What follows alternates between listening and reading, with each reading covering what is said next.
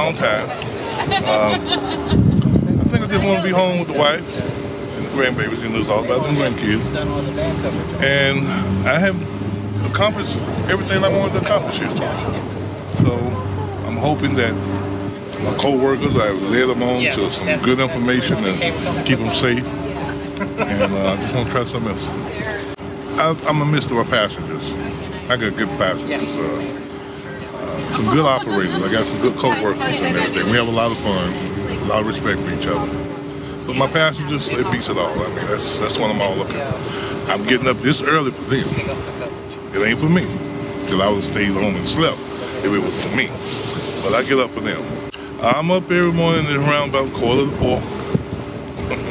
I have to be here by 10 minutes to 5. And it's been like that for quite a few years. So, but it's all about my passengers.